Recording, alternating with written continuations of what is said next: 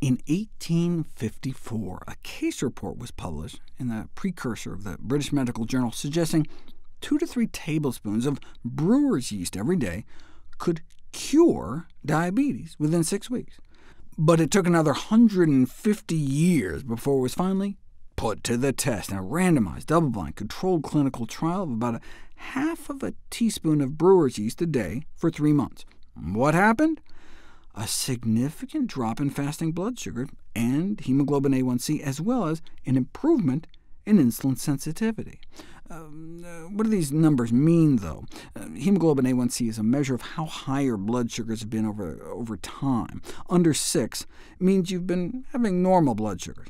Between 6 and 6.5 means you have prediabetes, and anything over 6.5 means you have diabetes. Now, you can have well-controlled diabetes or way out-of-control diabetes, but anything over 6.5 is considered diabetic. In the study, the placebo group started up at around 9, and stayed up around 9, but the brewer's yeast group dropped from 9 to 8. So the placebo group was stuck up at 9, and the yeast group dropped from 9 down to 8. So they weren't cured, but in 3 months' time, they were able to achieve significantly better diabetic control just eating a half a teaspoon of brewer's yeast a day, which would cost about 4 pennies a day, 4 cents a day. What about for just 7 weeks? Again, a total of about a half a teaspoon of brewer's yeast a day. Started out with an A1C level of 8. The placebo appeared to help a bit, but the yeast even more, from 8 down to an almost non-diabetic 6.6. That's amazing.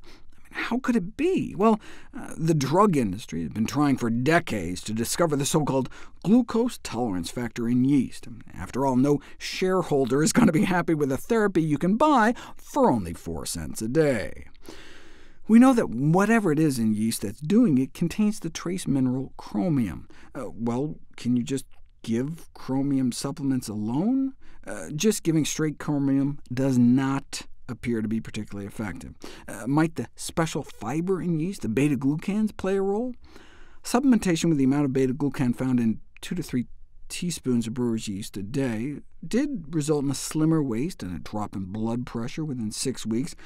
They trimmed about an inch off their waist, despite no significant change in caloric intake. Blood pressures were significantly reduced as well, an effect also seen with whole brewer's yeast. Just a half teaspoon of brewer's yeast a day led to a significant drop in high blood pressure, which, incidentally, is a key contributor to the cardiovascular and kidney complications of diabetes.